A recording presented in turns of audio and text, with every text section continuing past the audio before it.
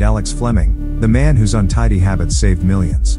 Here's how. Rewind to 1928, specifically to a grubby St. Mary's lab in northwest London. Alexander returns from a 2-week holiday to discover an accidentally contaminated petri dish has grown an unexpectedly small amount of bacteria. Upon closer inspection, Fleming realizes a patch of mold on the dish is preventing other bacteria from spreading around it. Intrigued, he extracts a sample from and labels it penicillin. Without knowing it, he has created the world's very first antibiotic. Over the coming years, Alex would eventually end his studies on penicillin, instead entrusting 2 other scientists to their progression. His contribution was invaluable, and that's why you should